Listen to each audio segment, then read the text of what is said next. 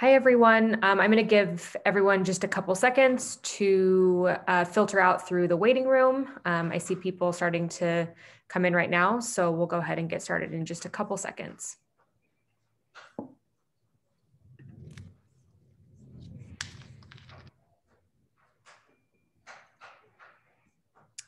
Okay. All right, welcome everyone. My name is Rachel Rizzo, and I'm the Director of Programs at the Truman Center for National Policy and the Truman National Security Project. So excited to welcome you here today for this incredible event we have on a progressive transatlantic future, Voices from the Next Generation. Before I hand it over to Tyson Barker, who is the head of the Tech and Foreign Policy Program at DGAP, the German Council on Foreign Relations, I'll let everyone know that we are going to go for about an hour today, and we'll leave time for Q&A at the end. But also during the conversation, please be thinking about your questions, and we can weave those into the conversation. So if you look at the bottom of the Zoom link, everyone has been doing Zoom for a year now, so I don't really probably have to explain this, but look at the bottom of the Zoom link and you'll see the Q&A function, and you can submit your questions through there, and we'll see them and we can make them part of the conversation. So with that, I am going to hand it over to Tyson Barker to kick us off. Thanks.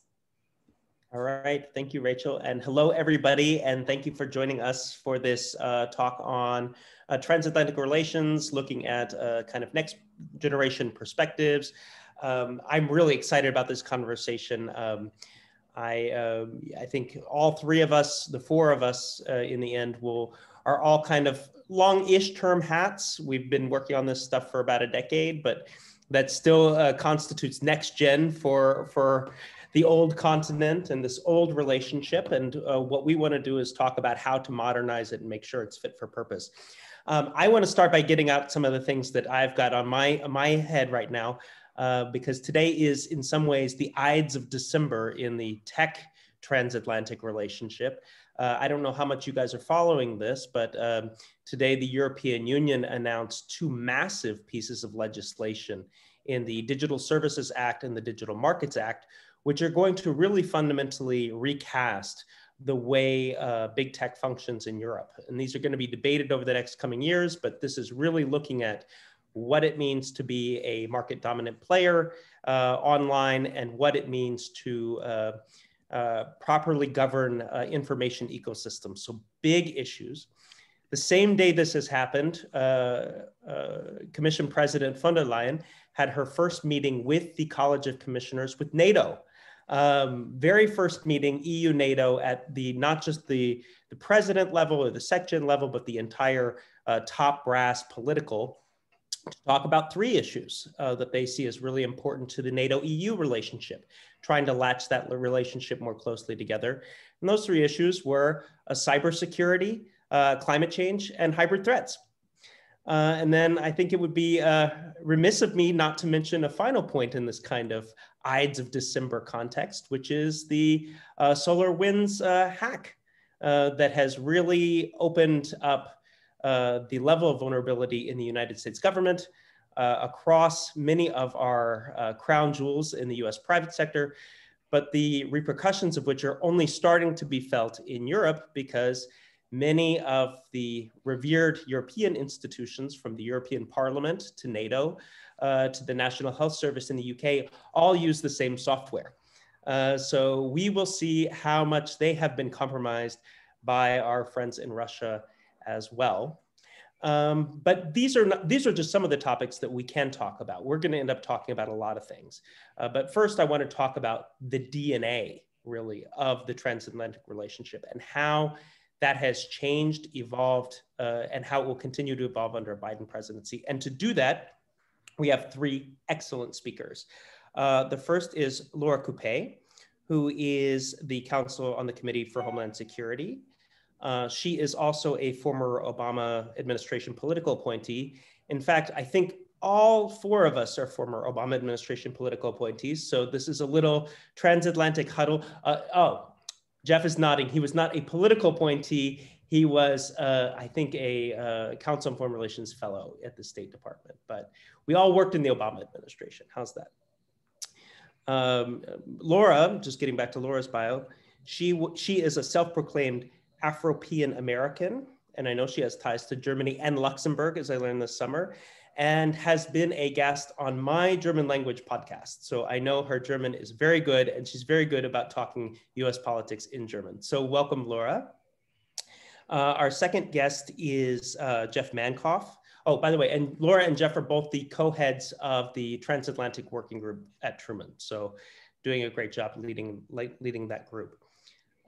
Jeff Mankoff is a senior associate at CSIS, a distinguished research fellow at the National Defense University, and as mentioned, a former seconded big brain in the Obama era State Department, and is kind of our guru on all things Russia. So anything when we go to the former Soviet space, I think that Jeff is going to give us the answers. And the final guest we have just joining us is Cindy Romero. Cindy is the Director of Communications at the International Budget Partnership. And she has worked for a number of organizations dealing with reproductive rights, Catholics for Choice, but was also a Obama era political appointee at USAID, working on democracy and humanitarian issues. And prior to that, had many jobs working on the transatlantic relationship at Freedom House and at the Atlantic Council. And I should mention is an alum of the Central European University, formerly located in Budapest, formerly and in the future located in Budapest. So welcome to you, Cindy. I want to start with a quote from a letter that we all signed a year ago, the four of us, which was an open letter for progressive millennial Atlanticism. And the quote is this: even if a Democratic president takes office in 2021, which now we know that that's not an if, but when, the US-European relationship will not simply rebound. Europeans and Americans, like citizens everywhere, see the US and its role in the world differently today. For the transatlantic relationship to remain a global platform for freedom, social justice, and human dignity, it needs to reinvigorate the spirit of 1989. The first step is to acknowledge the blind spots in post-Cold War efforts to build a Euro-Atlantic community whole, free, and at peace. So let me start with that and take that as a question for Laura. What are the blind spots in our post-Cold War efforts to build that Euro-Atlantic whole, free, and at peace? Sure. So Tyson and Jeff and Cindy know this. So something that really bothers me about when it comes to talking about transatlantic relations is that no one's really talking about how much the demographics, especially of the United States and Western Europe specifically, have changed.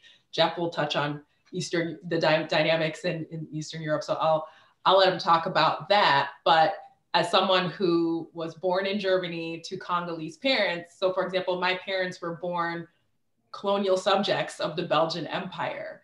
And I think discourse around Europe's legacy of empire, even when you even talk about the term transatlantic, the first thing that comes to mind with people that look like me is the transatlantic slave trade. So I think even just talking about, in terms of talking about the transatlantic, not necessarily thinking about it, the post-war era, or it's the Yalta conference, right? When the U.S. and Soviet Union basically developed a post-war order.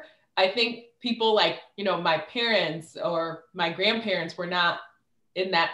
Yeah, they were not in front of mine, or people that really were part of the empire. So I think definitely reimagining what does the transatlantic mean to me is critical, especially as the United States moves to being a majority minority country, and as the demographics of key allies like France and the UK are changing as well. I think not talking about that is actually an Achilles heel. And I think the protests that happened both here in the US in the aftermath of George Floyd's killing, and the protests we saw in major cities like Paris, Berlin, London, that didn't happen by accident. So I think those are dynamics that are definitely not talked about, especially when we're talking about Western Europe and the US. And I think especially as countries that tout democracy or stand for human rights, I think it's also important that the US is more transparent about issues like racial inequality or just in general, just issues impacting minority communities or different segments of society, that needs to happen also at the transatlantic level, because clearly those protests in Paris and Brussels and London didn't happen, out of happenstance. There are definitely shared challenges. And I think, especially as the demographics of our countries are changing and we're trying to, build credibility in places like in Africa about democracy, but then we don't treat our own citizens, who a lot of them, some of them who look like those on the continent, if we don't, I would say espouse to those very constitutional ideals that are in our respective institutions, then we fail. And I think in the greater context of thinking, especially in looking at what China is doing, especially on the African continent, if we don't, I would say, live up to the ideals that we espouse to domestically, then we're not credible on a global stage. And I think those are some conversations that the US and its European allies have to talk about. Laura, before we go to Jeff, because I know he's going to have something to say about the other side of the coin on that. I mean, it was striking to be here in Berlin and see 20,000 people in the streets of Berlin protesting in a Black Lives Matter protest. How does that register? Are we just to assume that the United States and Europe are in a kind of similar political discourse, that we're kind of grafting together a kind of political community? Is that heartening for us? And what differences did you see in the tone of the debate on both sides of the Atlantic? Yeah, I think the good thing is that the topic became something that politicians on both sides of the Atlantic couldn't escape. But I think the reality to this is that, American racism is different from French racism or British racism. There are similarities, especially when it comes to the Black experience of the communities in those respective countries. But a lot of that racism is very unique to the culture and history of each country. But there are shared experiences like slavery and colonialism, for example. So I think the legacies of that are topics that definitely deserve more talking about.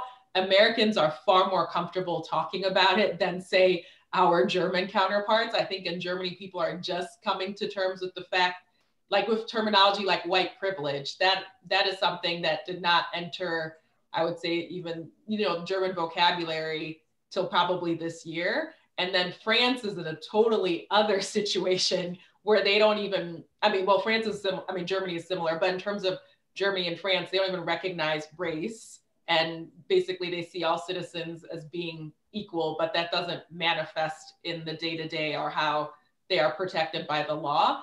The UK is, for example, much more comfortable talking about race. And for example, they actually have data on how many Black people they have. And they're able to basically track like health disparities from COVID as opposed to France and Germany. So there's definitely the level of maturity around talking about these topics varies depending on the country.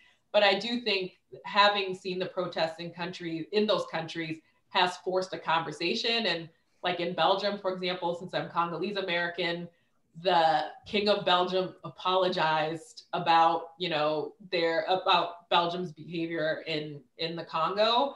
So I don't think that would have happened without the protests having started in the United States. And so I think things like that are examples of that those conversations can happen and that there's actually room for that.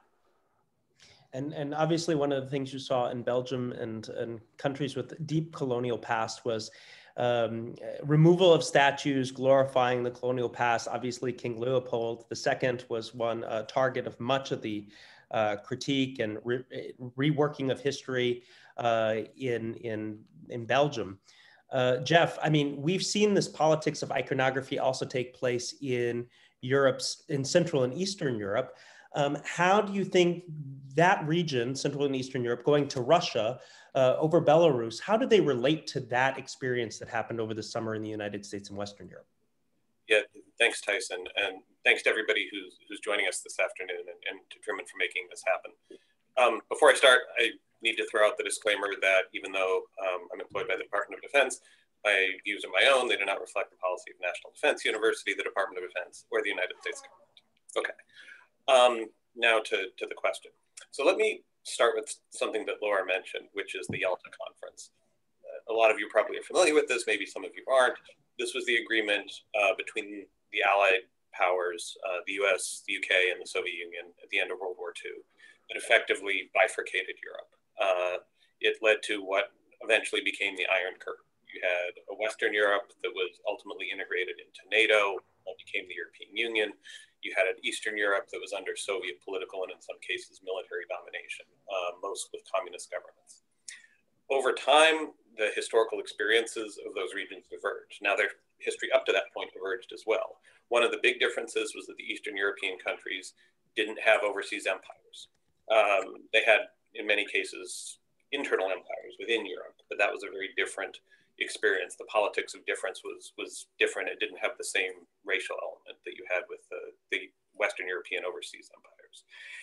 And so fast forward to the end of the Cold War, what happens is this Eastern Bloc collapses, and the United States and its allies in Western Europe seek to integrate these countries east of the old Iron Curtain into the transatlantic community on the basis of institutions and historical experiences that were rooted in the West.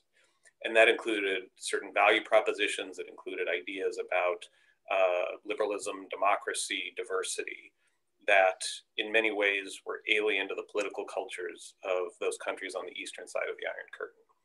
And we assumed in the bright afterglow of 1989 and the fall of the Berlin Wall that these values were universal, that the people behind the Iron Curtain who had been oppressed by the Soviet Union and by communist governments would welcome with open arms freedom, capitalism, democracy, diversity, all of these things that were associated in our own minds with the West.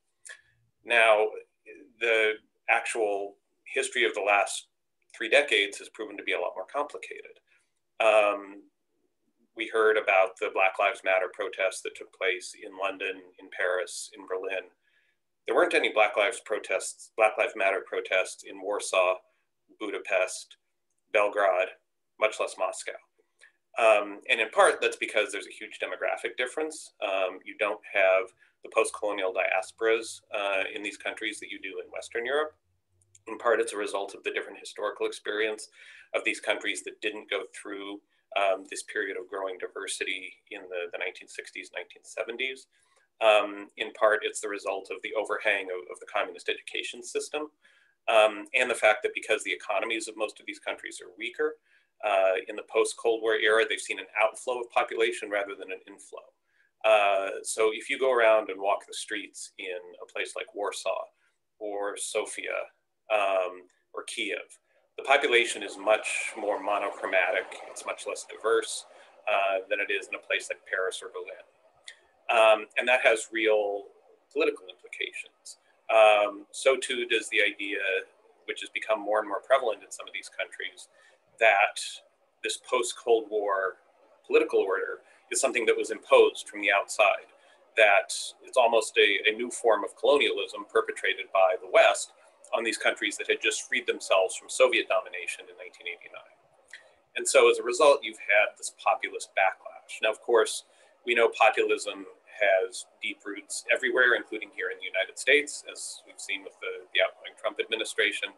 But it's taken much deeper root in many of these Eastern European countries where you have weaker democratic traditions, weaker institutions, and I think more discomfort around the idea of cultural, demographic, ideational, generational change. These are older societies, especially because of the outflow of younger people to the West looking for work. There's a lot of resentment around the loss of status, around the loss of opportunity in the post-1989 period. And there's concern about the speed of cultural change. Again, there's not a big immigrant community in most of these places. You know, you're starting to see it emerge in some of the bigger cities in Central and Eastern Europe. But, you know, again, compared to a place like Berlin or Paris, it's very small.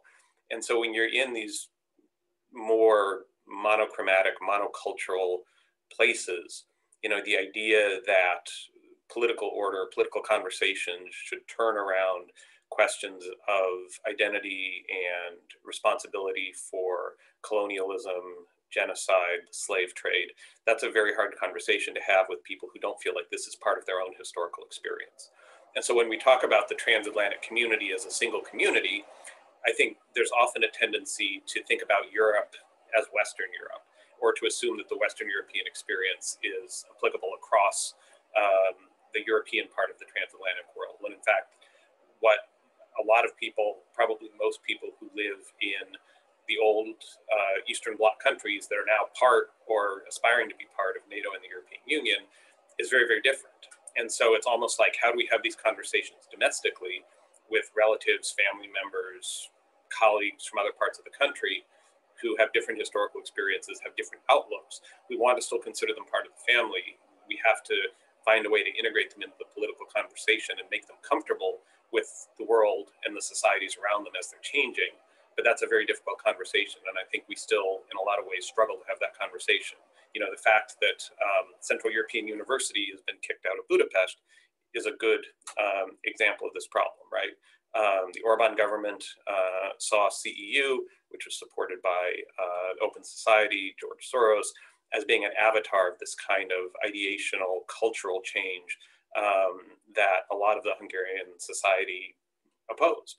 And with weak democratic institutions, you know, Orban was able to consolidate his hold on power, overrule the laws and the constitutional provisions guaranteeing institutions like CEU the right to operate, and push them out.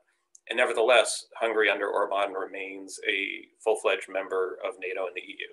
So what do we do, right? It's not that Orban has usurped power in a military coup. He came to power on the back of the support of a pretty broad swath of the Hungarian population that has a different view, a different outlook on what the transatlantic world is, what it looks like, and what it should be. And this is without even touching on the question of Russia, which we can come back to later, but I think understands these differences and seeks to play on them for its own political gain. But let's save that for later. That's a great lead into the conversation about the quality of democracy, perhaps on both sides of the Atlantic. And what I think is really interesting, what both of you guys have said, is that there is, if you look at the kind of lived experience, both in the Black Lives Matter post George Floyd summer, and continuing on to today, and the experience east of the Iron Curtain, a feeling of being excluded and not having agency over your own political destiny. And to be able to tie those kind of experiences together might be helpful to connect them better to each other. But I want to go to Cindy Romero, who is somebody who has worked in democracy and in tough countries like Cuba and others, and has been watching the region, the Western Balkans, et cetera, for a while. I mean, what's your assessment? Do you think now we're in a hinge moment in the United States? Do you think that the model of the United States still has resonance in those countries that you know in Central and Eastern Europe? And what do you think that the Biden administration needs to do to operationalize that? Thanks so much, Tyson. And so I think there's a few assumptions that we're going to need to check as we try to reset the transatlantic relationship moving forward. I think one of the things that I've been really struck by is there's a lot of nostalgia in the United States and in folks who are joining this new administration that we're just going to go back, and that the message to Europe should be we're back. In fact, Samantha Powers, right, just came out with an article stating that, and it really struck me that that's not enough. And it struck me the disconnect between that message that's being shopped around by a variety of folks tasked by Biden to restore the relationship, and what I'm actually seeing the Europeans saying. The European, I was actually just looking to find the exact quote, and I don't have it, but the European ambassador, the EU ambassador to the US saying, you know, we're happy that you're back. You know us well, but in fact, our demographics, our shifting demographics might mean that, you know, the relationship may not actually be an enduring one moving forward. And I thought that was really interesting. I don't want to misquote him. But what I heard was two things. a desire by the Europeans, to restore the relationship, but a slightly more transactional way, and continue to move forward on a European project of European autonomy, hedging their bets. I think there's a lot of fear among the European public that despite Biden's win, we still have had a delayed electoral outcome. We still had huge portions of our population that reaffirmed and that wanted a second Trump term. And I think that means that Europeans will continue to hedge their bets. I'm not saying they're not going to re-engage with us, but they're going to hedge their bets. I think what's also interesting is this implicit assumption that because Americans, there may be fewer and fewer Americans whose heritage ties back to Europe, that somehow means that our relationship will be less enduring. And I worry about that. I think, I always think back to my time in Northern Ireland. I was privileged to have received a George J. Mitchell scholarship. And one of the key things that scholarship was trying to do in that program, the U.S.-Ireland Alliance, was to modernize the relationship between the U.S. and Ireland so that it not be one where that was incredibly reliant on Irish Americans forging those ties, but that we actually move to a relationship where people like me who have no ties to Ireland can have that 1 year experience and continue to advance the relationship for the rest of their lives and in their careers. And so I think, I think there's a few things, a few hidden assumptions that we need both the Biden administration as well as the European counterparts to really check themselves on and really modernize the relationship based on shared values and a shared value proposition that goes beyond blood ties. And I think in order to do that, one of the key things for the Biden administration, I see a desire to do this, I think the devil will be in the details of having coherence in the domestic front and the global front. So if you look at some of the transition team members, in fact, some of them have been dual-hatted. I think of some of my former colleagues who are now dual-hatted in the COVID response, both for the State Department team and HHS. I think similarly, we need to, on diversity issues, ensure that we're being coherent in advancing racial and gender equity in this country so that we can actually restore our credibility to preach to others about democratic values. I think, I think there's an awareness of this, but I think it cannot be overstated, the importance of making sure that we are not tone deaf or hypocritical in preaching values that a lot of folks simply don't think Americans are living up to any longer. I think, in terms of coherence and making sure that we have a value proposition that works across Europe, I sort of see two communities in Europe that really need strong outreach and strong messaging, but also action about this value proposition of the transatlantic relationship. When you look at countries like Serbia, my daughter is Serbian, what is the value proposition to a country that simply isn't seeking NATO enlargement and that looks at some of its neighbors and says, what has NATO done for them? What has NATO done for Montenegro in terms of promoting democratic values in a country that still has very high levels of corruption and unemployment? So I think we really need to speak to the folks who feel like the European project isn't giving them a job, isn't changing their daily life, and really make sure that we're, speaking to the value proposition there from an economic front. I think similarly, communities like immigrant communities across Europe have been left behind and that are suffering the brunt and will continue to suffer the economic hardship of the austerity period that we'll have post-COVID. Really we need to think critically with a critical eye about how the transatlantic relationship and the European project actually advances and improves the daily lives of those people.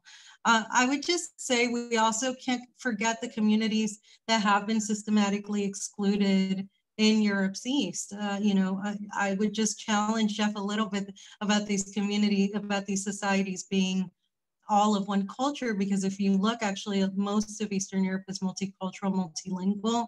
I think of my time living in Hungary, where people would close the door in Transylvania and at home they spoke Hungarian. You have Roma communities that are still feeling very much left behind and feeling as if the European integration actually gave a lot of countries were let in without actually meeting and or actually achieving any tangible difference in the lives of Roma communities. So I think we have a number of demographics that we really need to speak to about the value proposition and really bring actionable change to their lives, and not be Pollyannish about the lack of political will and popular buy-in that we have for the European project. That is a really good critique and a good starting point to talk about what a Biden administration could do to kind of, I don't want to say pick up the pieces, but really recast this relationship and create a new organizing principle. So Laura, let me turn to you. I mean, Cindy basically said, NATO and EU enlargement has brought some sobering results, and there has been the poll, while it still might be there, might not have the romantic resonance that it had in the past. And in some cases, it didn't deliver even the kind of nuts and bolts promises as in Montenegro, where you don't have a kind of steady, attempt to create a clean, anti-corrupt or non-corrupt government, and it's not delivering the jobs on the ground. What could be in 2021 the organizing principle for this transatlantic relationship, and how does that need to manifest itself in the institutions that we have? NATO, the US-EU relationship, the UN, the OSCE, et cetera. Yeah, I mean, I think one thing that we could do is incorporate new topics, because Tyson, you talked about actually new legislation that the EU Commission has rolled out on the legislative front. So in terms of on topics like cybersecurity, climate change, I think those are topics that NATO could definitely incorporate as well. And I think even confronting NATO members in particular on them not adhering to human rights and actually being very upfront about it. So talking to Turkey or Hungary about their failings and being real about it, because I think I think the Western countries are very frank when they talk to countries in the global South, for example. Why can't you talk that frank to, say, leadership in a country like Hungary? I think Cindy made a good point too around, I think especially talking about the demographic changes, I think, and having a discussion about coordinating our domestic and foreign policy. So I think even on the racial justice issue, for example, the EU Commission, because of lobbying and advocating from millennials from communities of color in Europe. So basically, EU Commission was forced, in my opinion, but I think rightly forced, to come up with the EU Commission plan on racism. And that's something that would not have happened again without the protests that first started with George Floyd. And so, for example, President-elect Biden said that racial equity will definitely something that he'll be pursuing domestically. So this is something that would be unprecedented in the transatlantic context, to actually talk about it through a transatlantic channel. And the fact that the EU Commission has actually convened a commission or has a plan about talking about racism, I think that is a great opportunity to figure out who in the Biden administration could engage with the EU Commission on this very topic. And again, also Cindy made a lot of great points. But I think also shared experiences like racism, for example, is something that bonds communities of color on both sides of the Atlantic. So why not actually talk about those shared challenges as well? And so I think providing platforms and mechanisms on such topics, I think would be great. I think during the Trump years, we saw great, I would say, cooperation, especially at the subnational level on topics like climate change. I think fora like that could be formed on other topics, like on gender equity or on homophobia or just any anti-migrant sentiment. I think having fora like that and having that push to, I would say, the high level meetings. So I think not putting it maybe at the bottom of the agenda during when the deputy assistant secretaries meet. I would say have meetings like that at the presidential level, so I think it highlights the seriousness of these topics and not maybe pushing it on the Secretary of State. I think having topics like that on the big agenda items, like during the next US-EU summit or the next NATO summit, I think highlights the seriousness. And I think that would provide a big slam dunk to do that at the beginning and do it at the high level. And I think it signals to especially younger people and next gen folks that this is a topic that folks actually want to explore. We are starting to get some written questions from the audience, and I want everybody to be able to participate. We got a perfect sized group for everybody to jump in with questions or comments. Best way to do so, I would say, is to raise your blue hand and actually ask your question yourself. But second best is to write your question. And we have a question for you, Laura. I'm just going to read it out loud. This is with regard to your first intervention. It says, I was really interested in your comments about the UK being willing to discuss race and holding data on this, and was surprised other countries don't have this. Does this data seem like a fair starting point to establish that diversity is being reasonably met?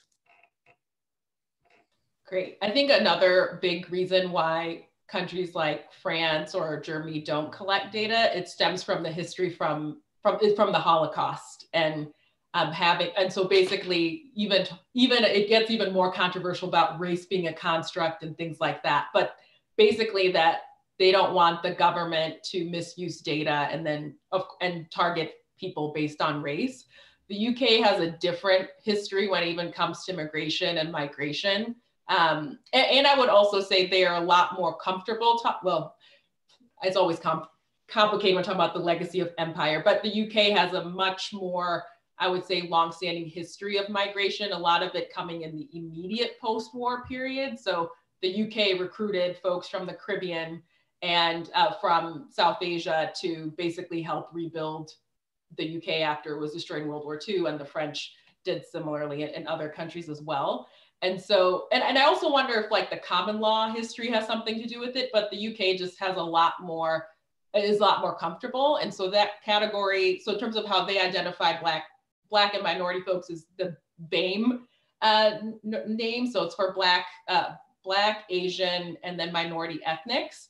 And so at least they have that data. And so, for example, where that data has been very important has been looking at COVID mortality rates. So in the UK, because they have been able to collect data on race and ethnicity, it was found that Black and Asian usually mainly means more so South Asian in the British context, died much higher than white Brits. Or they have also more data to highlight that young Black men are overrepresented in the criminal justice system.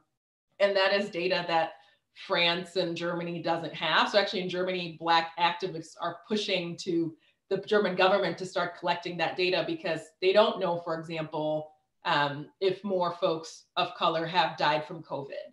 So I think having that information helps. I think the biggest thing though is like, what does the government do with that information?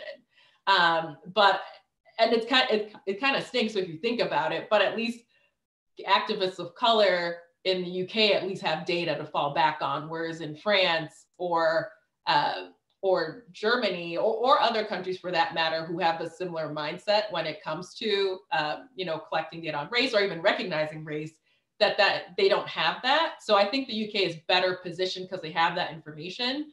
But I think just like I had mentioned earlier, I think there's a lot of European, especially Western European countries are just now starting to have really uncomfortable conversations about race and the legacy of empire and slavery. Whereas in the United States, that discussion is not as taboo.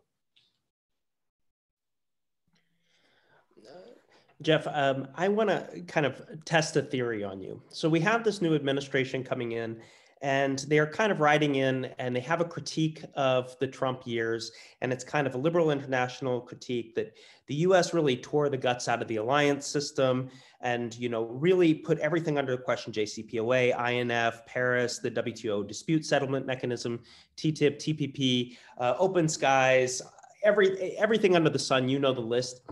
And we're coming back and we're going to restore faith in this alliance system. And that's our message, and that's our critique, our corrective.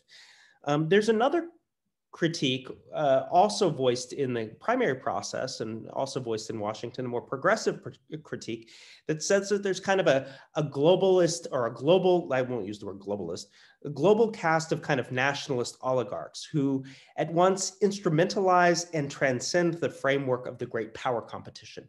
They like to use the terms of great power competition to pit countries against each other sometimes, but sometimes it takes on a kind of vaguely ethno-nationalist tinge to it and is used to distract sometimes from discretions that are actually being done at home.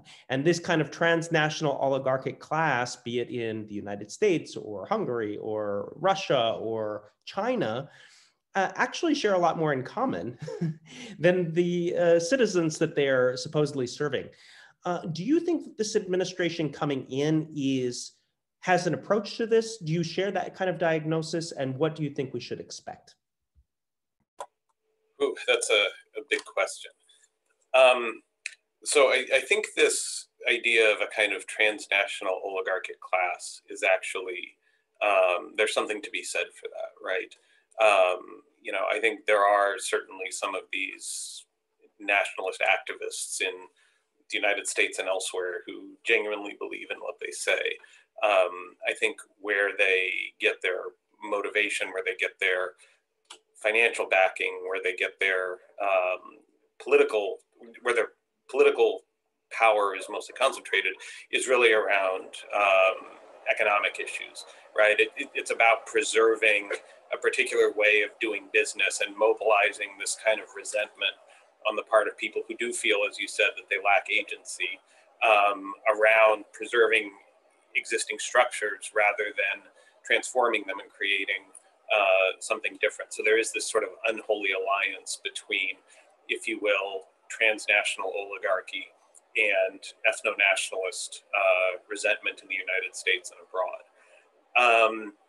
I think one of the challenges that this administration is going to face, and any administration right now would face, is how do you use the tools that you have to deal with this challenge, which is not the challenge that they were originally designed for, right? We didn't create NATO to deal with the threat of transnational oligarchies supporting right-wing populism, right? We created NATO to deal with the expansion of Soviet power in Europe. But NATO is what we've got, right? It's much easier to figure out how can we work through the institutions that we have rather than reinventing the wheel in order to deal with some of these problems.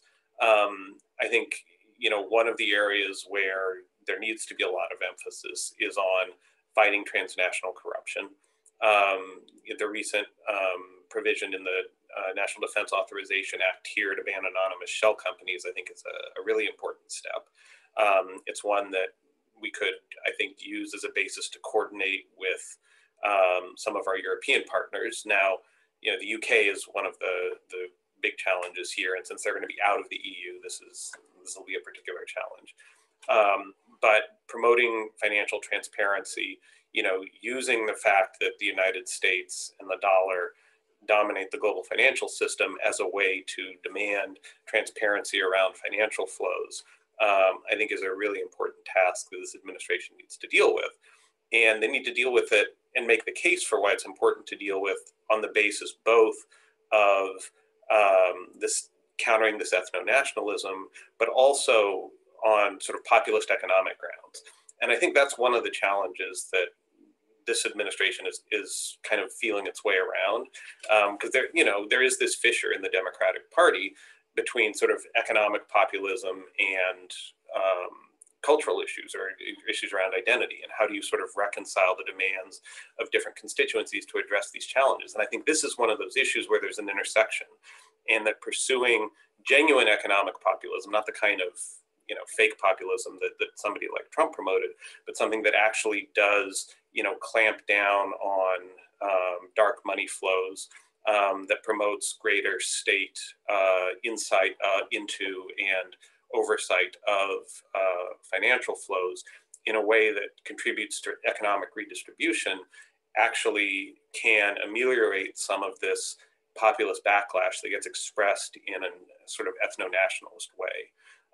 This is kind of a New Deal vision for how the Biden administration or any American democratic administration should operate, right? I think it's how do you figure out how to align the interests of those people who, as Tyson, you very rightly pointed out, feel they don't have agency, whether that's because of their class identity or their position in the economic hierarchy, or because of who they are in ethnic, racial, or cultural terms, so that you're not having those two groups clash, which I think is what the Trump administration tried to do. They tried to really emphasize the cultural grievance among white working class people in order to get them to focus on this ethnic, racial other, rather than to talk about redistribution, which is something that the Trumpists and the people around them didn't want to talk about.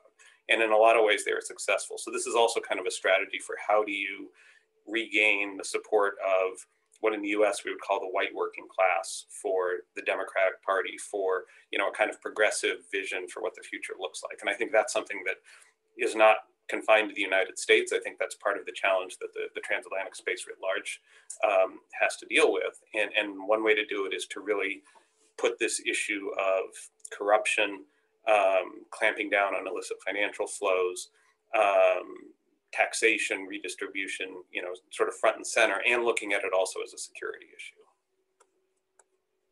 I know Cindy wants to come in on this. I'm going to add a question on top of what Jeff said, which is what he articulated was a much greater awareness of the geoeconomic instruments that we have in the toolbox, using our, the interdependence or the dependence on us for certain assets like dollar-denominated assets or ICANN or general data flows or other tools to advance our geopolitical interests, which has been actually quite acknowledged and used by the current administration and has elicited responses, not just from our adversaries, but also from our allies in the form of Europe's pursuit of strategic autonomy and digital sovereignty, for example, when they try to set up an independent cloud, an independent semiconductor industry, an independent space industry. They're currently working on establishing their own intersea cables for internet usage. How do we leverage that in the way that Jeff said to advance, I would say, progressive liberal interests without having it come and bite us in the butt?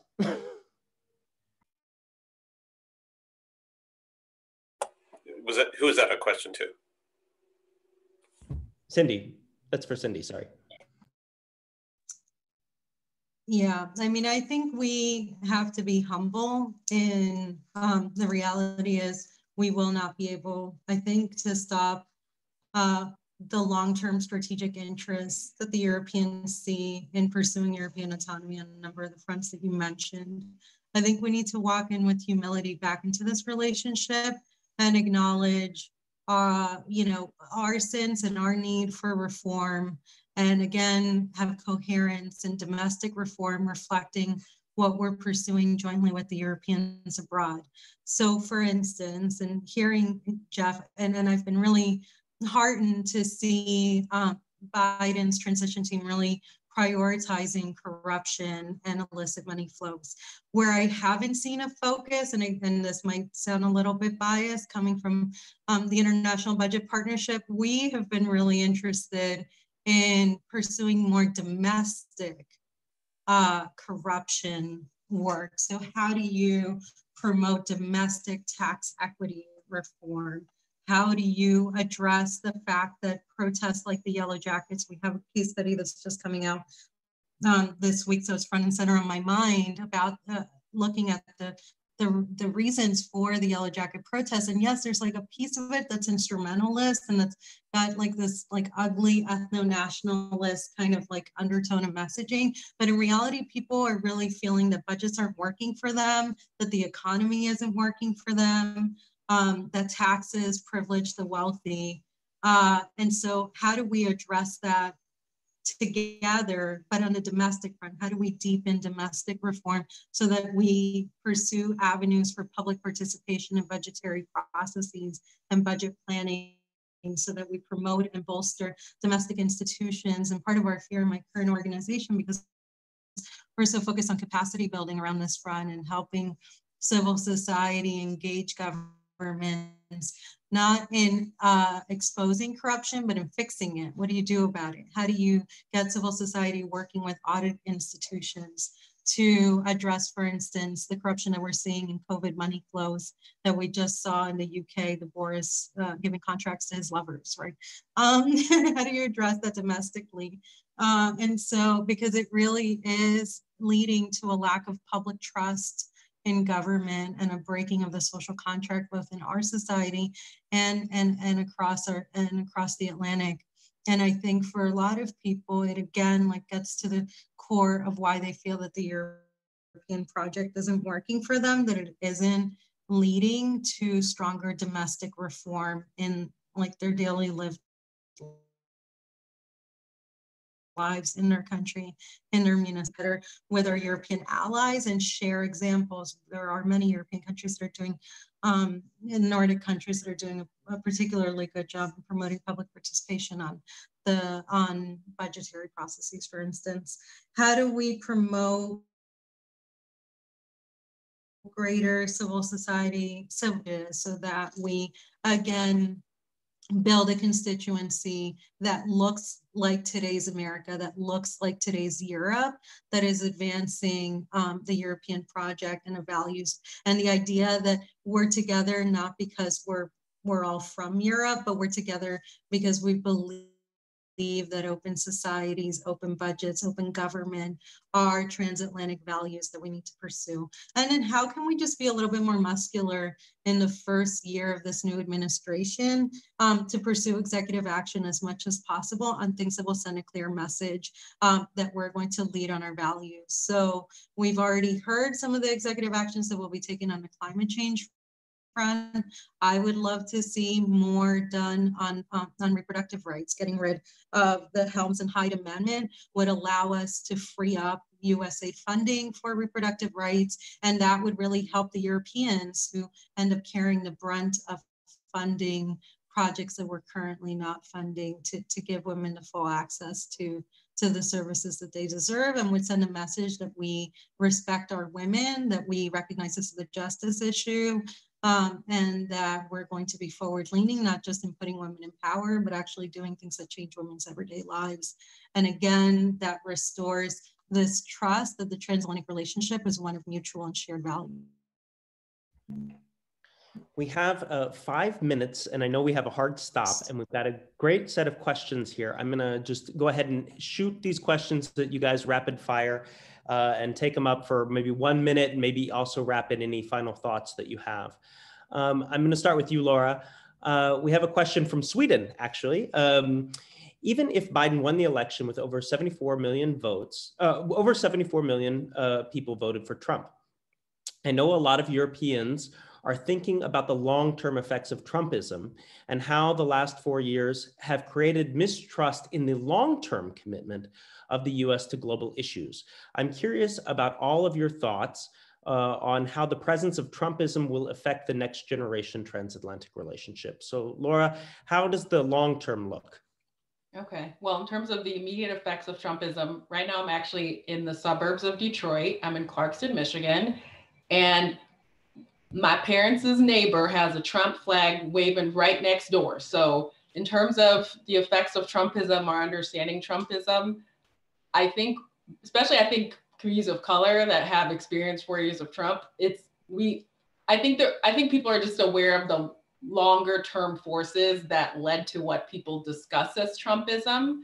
And I think Jeff highlighted a lot of that is rooted in economic anxiety, plus also I would say some racial underpinnings as well. So I think understanding kind of the United States, how it is, I think should prepare our European colleagues. I think Europeans have this very romanticized version of what America is. And I would say, I actually recommend to Europeans, sure, I think a lot of Europeans have focused on Trump country or what that is. So I recommend folks go to Trump country, but when you come to DC, come also to Southeast DC, see other parts of DC besides, where the buildings are, but also understand that like DC is historically or has historically been a Black city too.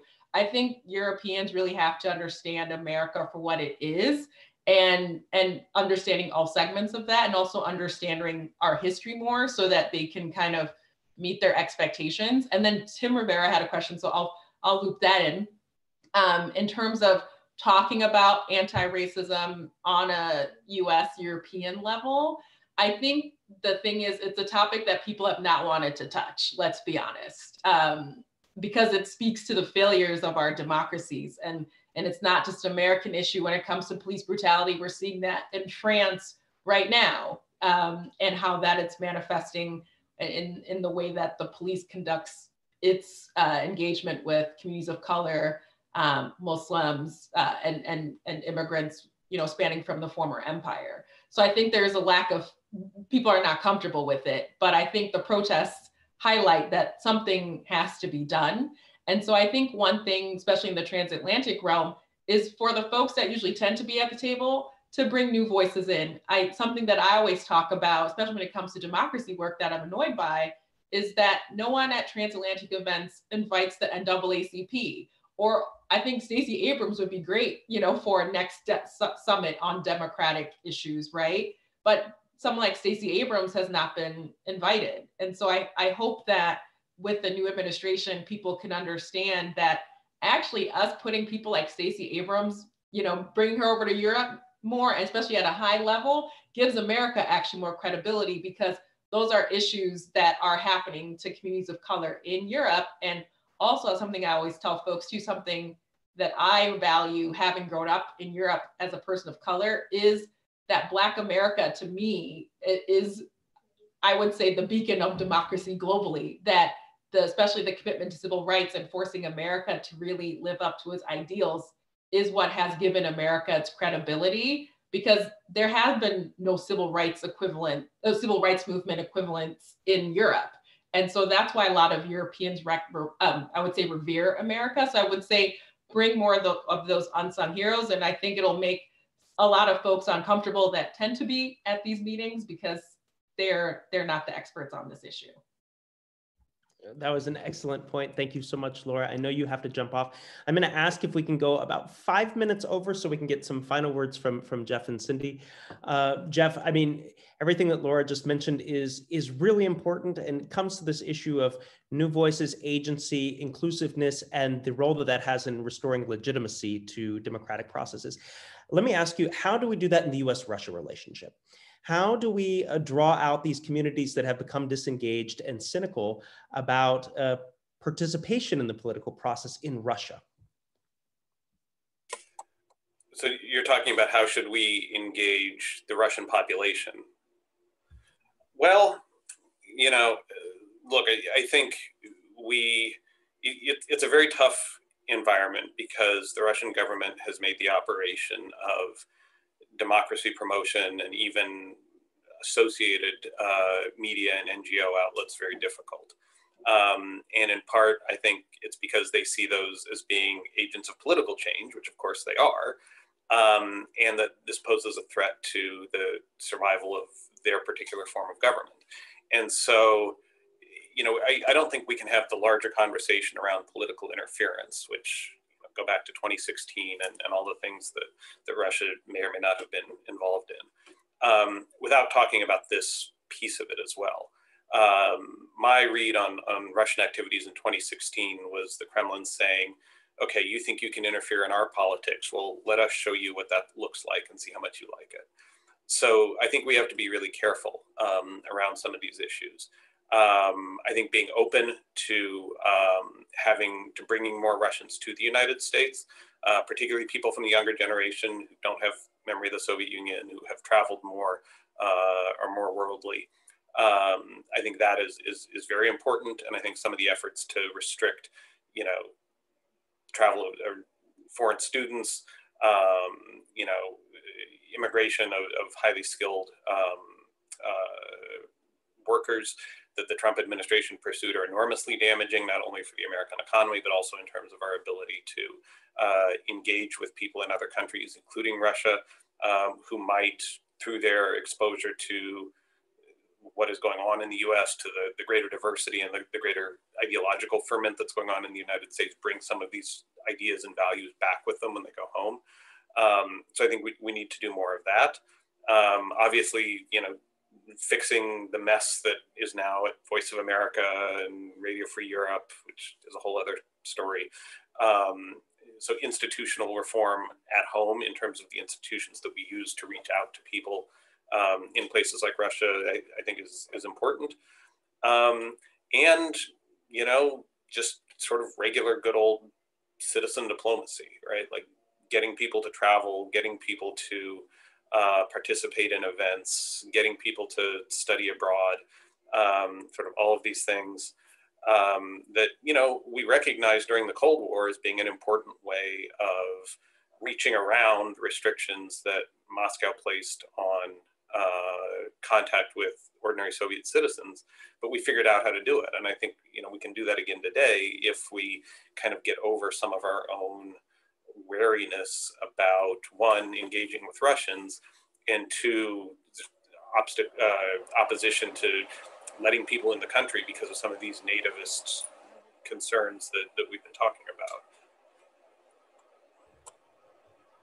I think that both of these are great ways to start to reset the entire way we look at transatlantic relations. Cindy, you've mentioned a lot of things as well. Maybe just to wrap us up, aside from the headlines, which we all know, we know the list, coming back to Paris, coming back to the JCPOA, lifting 232, all this stuff, restoring faith in NATO and taking away the sort of Damocles over the EU, all this kind of stuff that the Biden administration will do.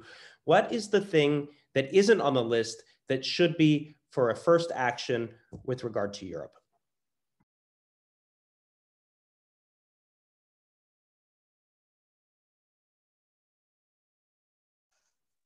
That's a great question. Sorry, I have some background noise.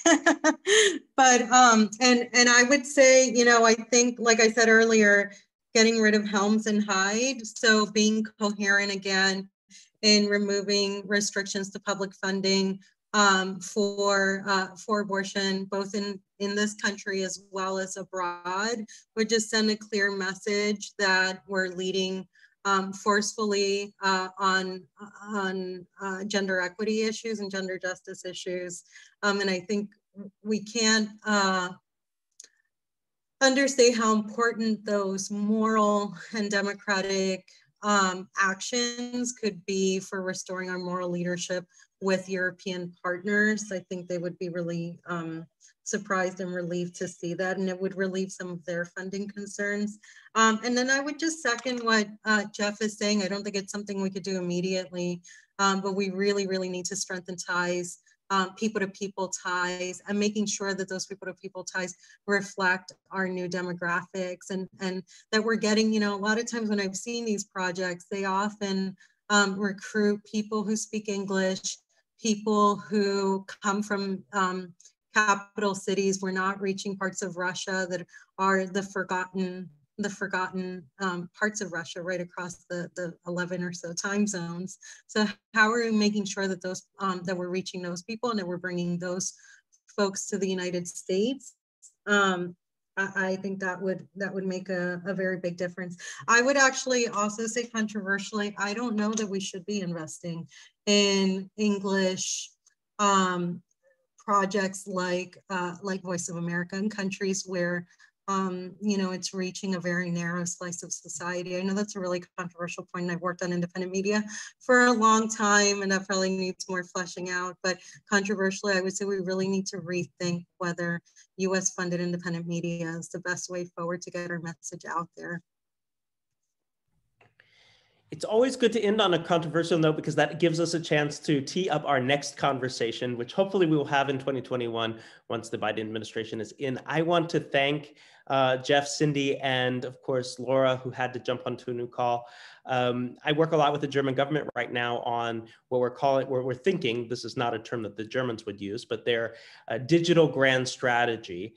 And the way I always define it is, how do you link the capabilities and objectives that you have domestically with the capabilities and objectives that you have internationally? And it sounds like That is the formula that the United States is looking for right now when thinking about how to engage Europe. And I think this conversation was a great starting place. We did a little bit of soul searching ourselves, and I think that is what we should do. That's appropriate.